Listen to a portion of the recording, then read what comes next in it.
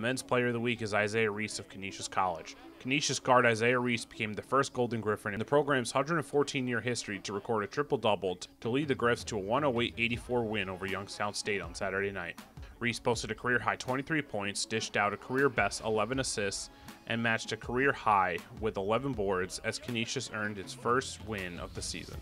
Reese is the first Division I men's player to record a triple-double this season. For the week, Reese averaged 18.5 points, 7.5 rebounds, 7.5 assists per game as Canisius went 1-1 with a road loss to Air Force and a home win over Youngstown State. In 2 games, he averaged 31.5 minutes per contest.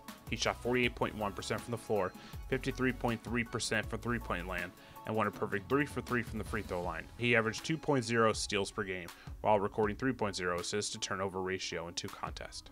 The men's rookie of the week is Jordan Allen of Rider University. Allen averaged 15 points per game on 47.6% shooting from the floor and 53.8% from long range in the Bronx 1-1 week against number 17 Xavier in Hartford. He also added 3.5 rebounds per game. He began the week with 14 points, primarily 3 of 6 from deep, 3 of 4 from the free throw line, to go along with 4 rebounds in 23 minutes in a 101-75 loss at number 17 Xavier. He then went 16 on 6 of 10 shooting, including 4 of 7 from long range to go along with 3 rebounds, 2 blocks, and assists in an 89-53 victory over Hartford. For the year, Allen is now averaging a team best 17 points per game while knocking down 48% of his 3-point attempts.